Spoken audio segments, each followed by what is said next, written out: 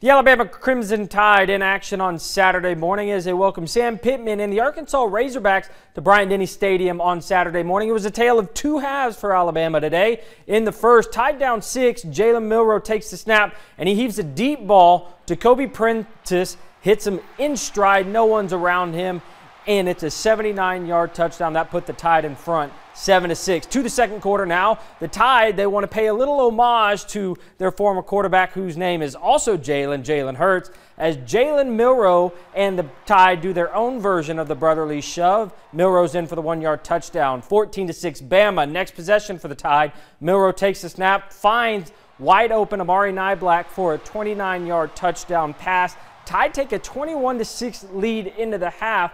But in the fourth, Arkansas making a one-possession game as KJ Jefferson finds a wide-open Rashad Binion in the end zone. Razorbacks would be down 3. Bama's offense would go out the 3-and-out and punt, but the defense would hold, and then Arkansas wouldn't score, and then the Tide executed when they needed to, when they wanted to run out the clock. Bama survives Arkansas's comeback attempt today. Final from Bryant-Denny Stadium, Crimson Tide 24, Razorbacks 21.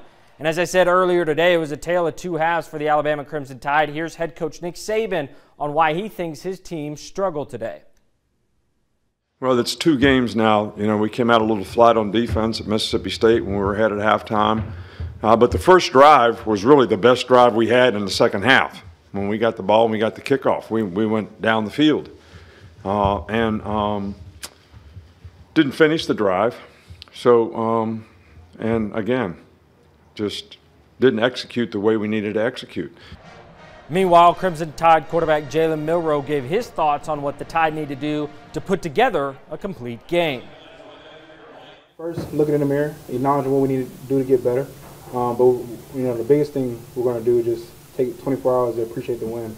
But when it's time to get back with the coaching staff, we're going to try to find some things we need to do better and try to build on that.